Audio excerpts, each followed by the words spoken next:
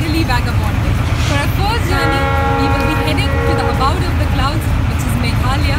So let's not waste any time further and begin our beautiful journey by catching this train, which will be leaving in a few minutes.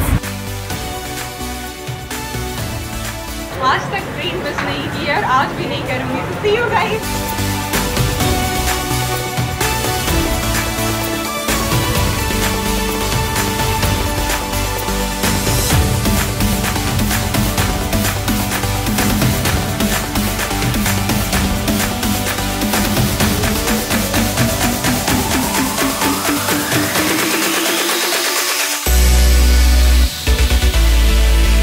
After a couple of days of travel and a lot of jugadu food on the train later, I finally made it to Kamakhya, the station in Guwahati.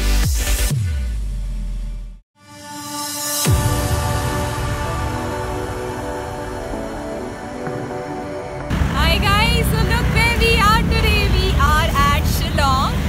And how did we reach here? We did a little bit of hitchhiking, little bit of using the public transport, and now we are here finally.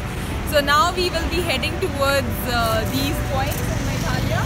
If you can see, we'll be going to Kalikai Falls. Then we'll be going to Living Root Bridge. We are heading to Cherrapunji. From there, we'll first go to Nongriat village. And from there only, we'll start going to Living Root Bridge, Rainbow Falls. And there are a couple of other places as well which we'll explore. So let's go.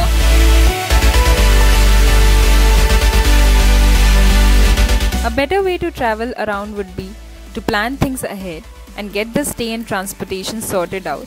But where is the fun in that? I really wanted to break free from the corporate chop of doing things.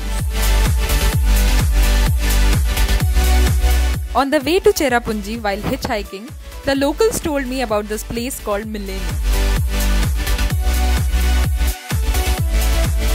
So as you can see, we are at Milliam village, and this place is famous for making swords, cake and knives.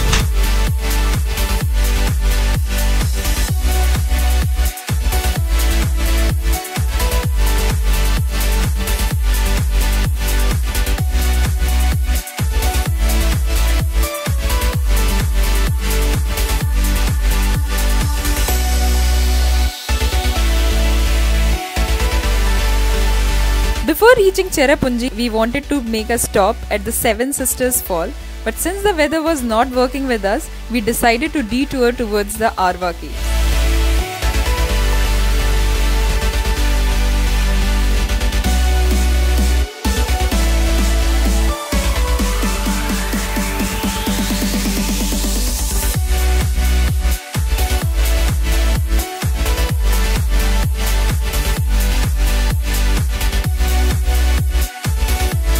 The caves were very dark and damp, so after just couple of minutes of looking around, I decided to get outside and take in the beauty of the cloud-covered mountains right in front of it.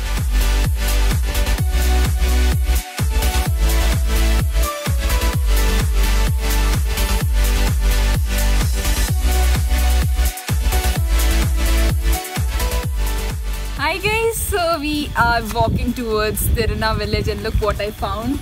We found that the Living Root Bridges is just 10 kilometers away, so we are actually trying to hitchhike, and if we see a vehicle, we'll try to hop on it.